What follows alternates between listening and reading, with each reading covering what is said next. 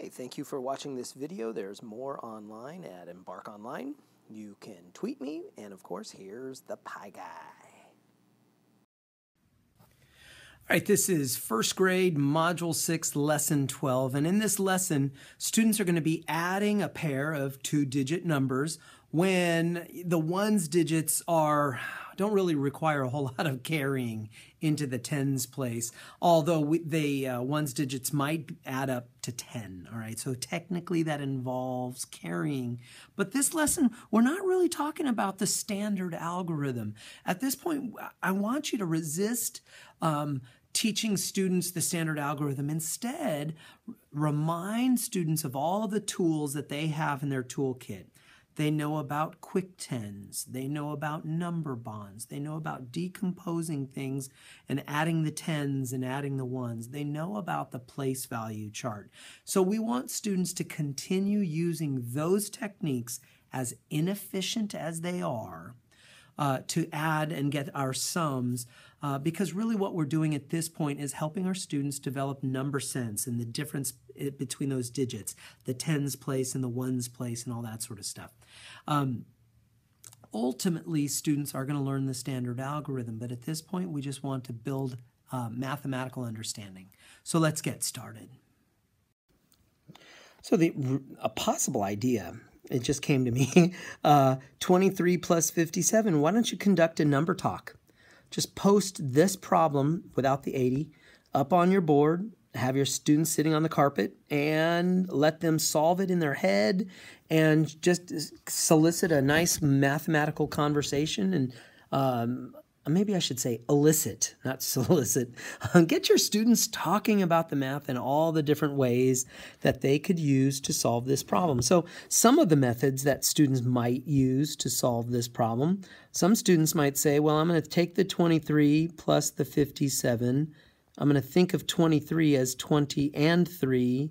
I'm going to think of the 57 as 50 and 7. Then I'm going to add the 20 plus the 50 to get 70.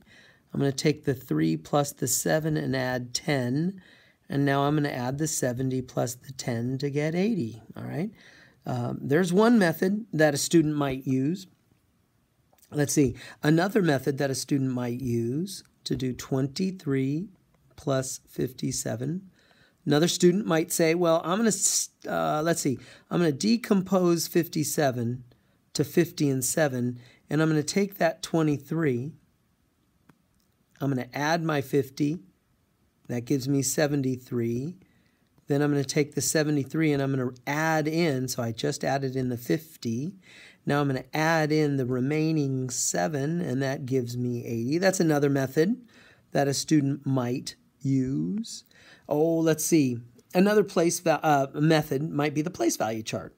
So a student might say, well, I'm going to take 23 plus 57, and I'm going to model that or represent it in a place value chart, tens and ones. And so 23 says I've got, let's see, 2 tens, 3 ones, and we're going to add in 5 tens. Well, if I'm going to add in 5 tens, instead of having 2 tens, I will now have 7 tens. And now when it comes time to adding in the ones, instead of having 3 ones, I will now have 10 ones. But using the base 10 blocks as our mental model, these 10 ones can be cashed in to give us 8 tens. And we'll have 8 tens and no ones. Now, is that an efficient method? Absolutely not. But does this method demonstrate that the student truly has number sense? Absolutely. And that's what we're looking for, are methods that demonstrate that the students understand what these numbers mean. The efficiency of a standard algorithm will indeed come, but we need to make sure students have an understanding of the mathematics first. This whole page, pretty straightforward. Let your students choose a problem. And in fact, parents and teachers, consider not assigning all of these problems for homework. let's take a look at problem A.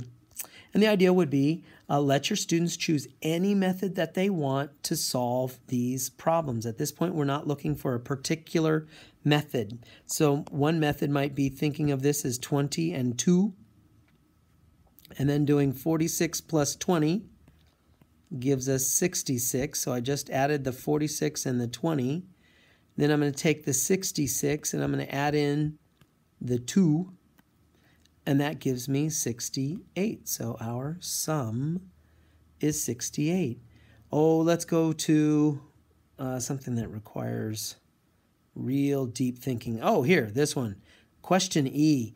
So this one, we might just say, okay, well, 45 is 40 and 5. 55 is 50 and 5. And then I might take the 40 and the 50 and say 40 plus 50 gives me 90. Then I can think of, so that's 40 and 50. Then I can think of the 5 and the 5, and I could say, well, 5 plus 5 equals 10.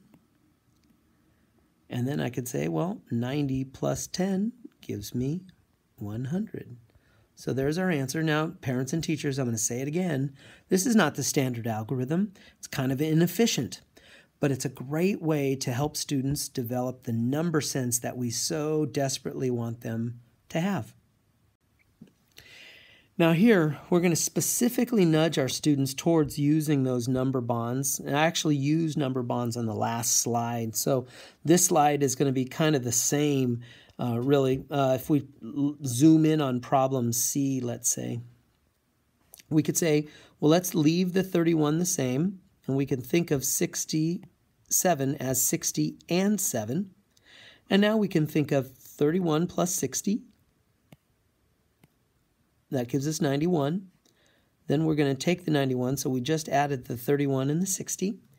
We're going to add in that lonely leftover 7, and that gives us 98, and that is our answer right there. So this is one example of what we might be expecting. Now, parents and teachers, students may want to decompose the 31 instead of decomposing the 67, and that's perfectly fine. It does not matter which number they decompose. In fact, students can decompose both of the numbers and do just fine. For example, let's do H. Students may decompose 47 to be 40 and 7, and they may decompose 53 to be 50 and 3, and then we can add the tens together, so that's going to be 40 plus 50. And remember, if you need to, say 4 tens plus 5 tens gives you 9 tens, or 90. And then we could add the ones. 7 plus 3 gives us 10. And now we have 90 plus 10 equals 100. Woohoo!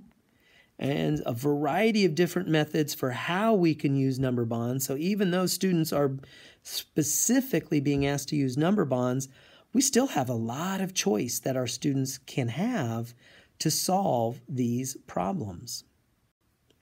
And that wraps up first grade, Module 6, Lesson 12. We're adding two two-digit numbers where one of the digits, generally, the ones digits, generally is going to be less than 10, although it might equal, those ones digits might equal 10. Hey, if these videos are helping you at all, please do me a favor. Go ahead and subscribe to my channel and consider telling a friend.